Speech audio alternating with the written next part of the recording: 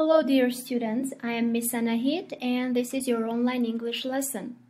Today we are going to learn about the structure to be going to do something, which means պատրաստվել անել ինչ-որ բան. So to be going to do something can be used in two cases. First is intentions, when you make an intention to do something in the future.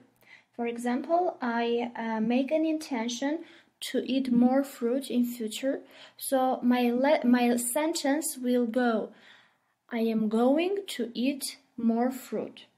Or I have an intention to start a business. I will say, I'm going to start a business. Another example will be, I am going to take up running. It means I have an intention to take up or to start running in future. The second case when to be going to is used is prediction.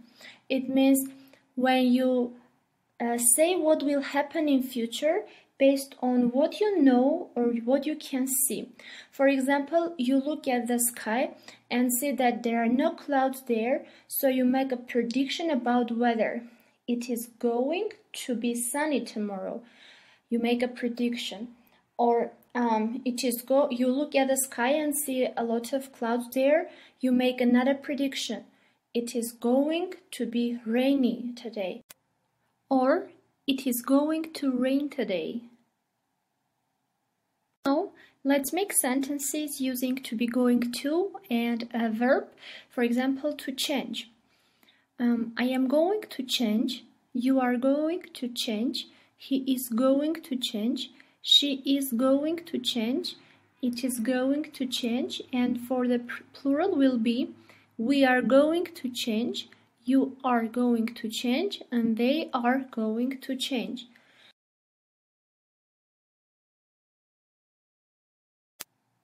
Now let's make questions. Are we going to change? Is he going to change? Am I going to change? And at last the negative.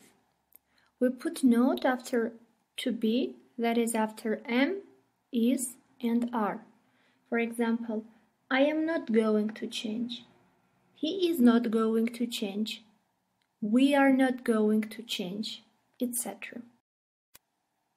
Now let's do exercises. You can find exercises for to be going to in your Moodle page. Please go there and complete all the exercises. Thank you.